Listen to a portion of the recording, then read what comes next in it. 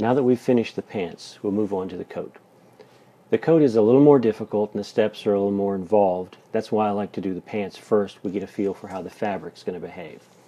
Your first step on the coat, according to the instructions, is to do a little stitching right around the edges of where that welt pocket is going to go, and then to trim from this raw edge over to there and then cutting triangular to those two dots. We're not going to do that. The reason we're not going to do that is if you cut all of your layers and then assemble it, it's very difficult to get it all lined up.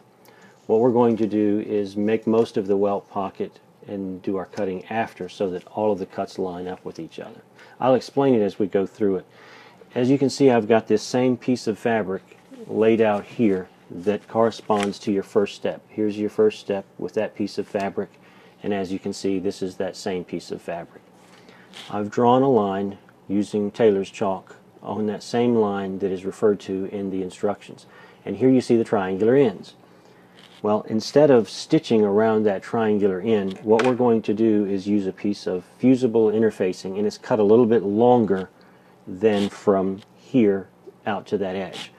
It's going to attach to this fabric just like this, and of course we'll press it on there, but as you can see, there's the end of where that pocket's going to go, and you can see that this actually goes a little bit farther.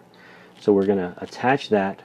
After that's attached, we're going to cut along this line, but not all the way to the end of the pocket. We're going to stop about an inch short of where that welt pocket ends.